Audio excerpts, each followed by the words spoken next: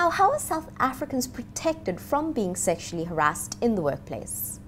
The legislation which exists protects an employee in the workplace, but there's also civil and criminal litigation. What I'll address first is the remedies that are available through the employer.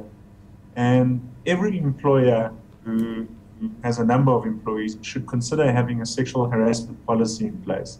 The reason being is that if there is sexual harassment in the workplace, an employer may well find themselves on the back end of civil litigation or a complaint for failing to protect the employee within the workplace.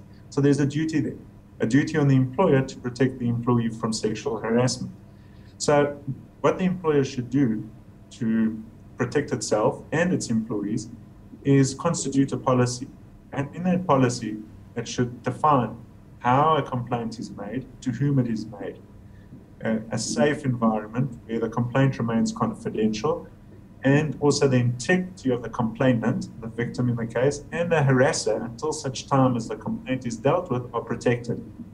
If the matter cannot be resolved through this process, the victim, the harassed person, can consider then lodging a grievance, which is a formal process which compels the employer then to call the harasser in and to try and investigate the claim more thoroughly with disciplinary repercussions for the harasser, which is in fact what happened in the University of Cape Town matter, where a complaint was made and an investigation was instigated by the university, which led to a disciplinary hearing.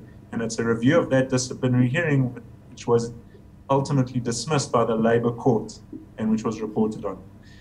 The Protection Against Harassment Act, however, takes the protections to which a victim is entitled to one step further.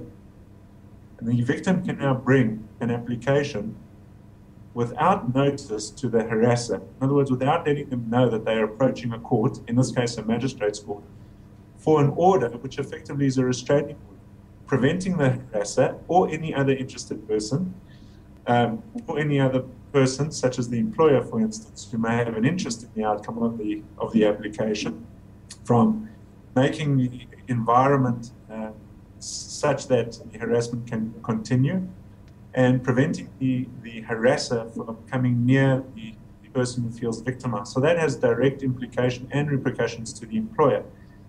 It is interesting that the Act also makes provision for an interested person to bring the application. So in fact, an employer could, with consent of the employee, bring the application itself.